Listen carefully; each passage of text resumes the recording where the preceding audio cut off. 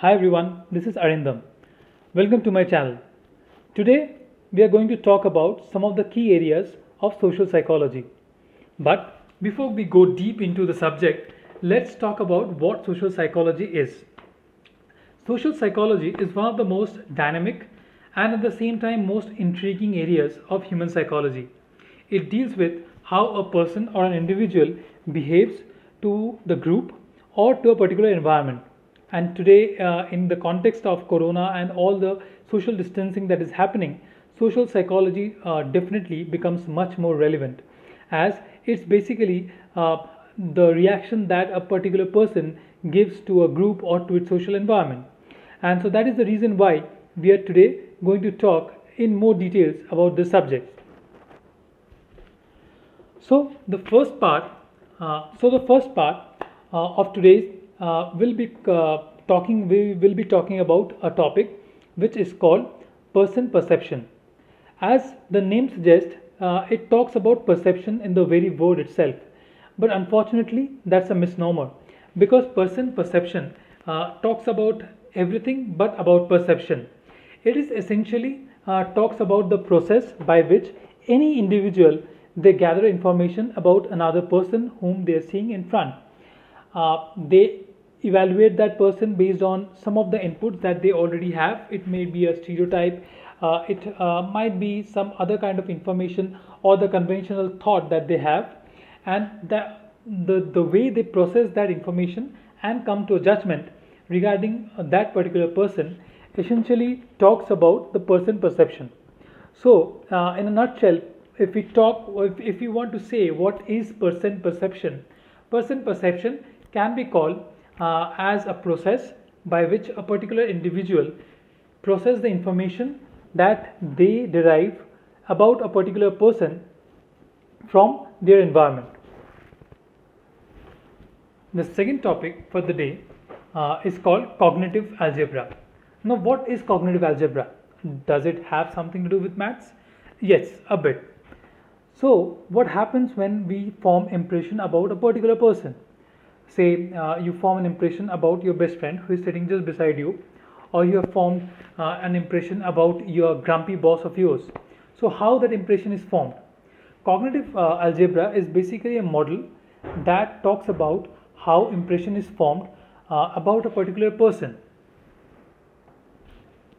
In the process of formation of impression, what human mind does is basically they give some positive or negative value to all the traits and character that they have collected about that particular individual. So, for example, let's talk about the grumpy boss of yours. You have seen that he is very rude to you, so you have formed a negative value, say a negative -5 value for that. You have seen he is very hardworking, so that is something that you would like to respect and you look up to him for that. You have given a +3 for that. At the same time, you have seen he is not that good in maintaining a work-life balance, so you might probably give him a -2 for that. So overall, you would see that if we add up all these traits and the numbers associated with these traits, we end up with a negative value, and that negative value is basically something that creates the negative impression about that particular person in our mind. So this whole model by which we were able to form an impression about that particular person for whom we are interested about is basically called cognitive algebra. Now there are two forms or two parts of cognitive algebra that we are going to discuss. So now that we have talked about cognitive algebra, we are going to talk how cognitive algebra is further divided into two separate types of model. The first type of model is basically called the additive model. Now, what does it mean by an additive model? A few minutes back, I talked to you about your grumpy boss, right? Now, let's take an example of one of your best friend. Let's take three traits or characteristics of that friend. That friend is very friendly. For that, he or she gets 3. That friend is very hardworking. For that, he gets 2. And at the same time, he or she is very honest, so he or she gets 5. Now, if we add it up, the overall number or the overall value for your friend becomes 10.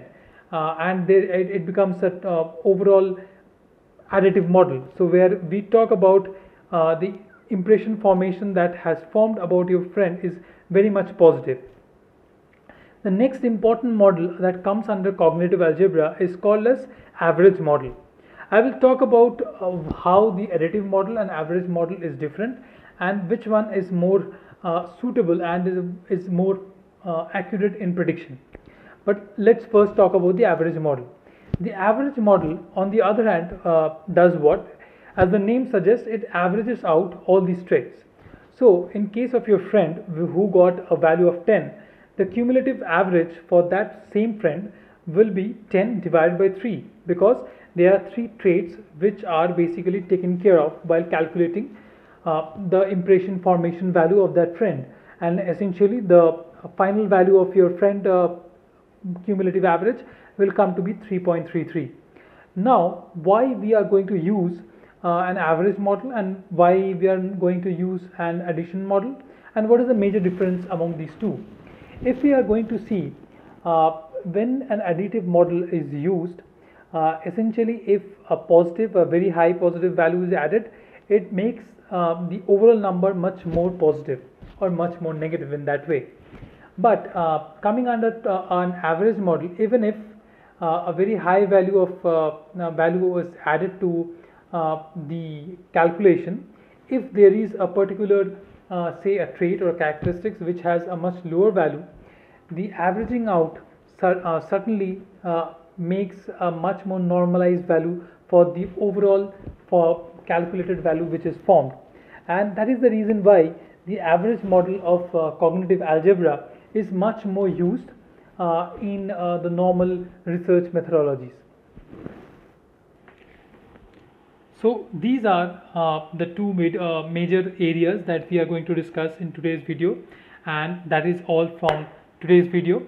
I hope that you like both the topics, first the percent perception and the cognitive algebra, which is one of the most essential model for the formation of impression. In our later videos, we are going to talk further about various areas of social psychology. But if you like the video, please do click the like button, and at the same time, please do mention in your comment if there is any specific areas of psychology that you want to learn more. I would be really happy to share more videos like this.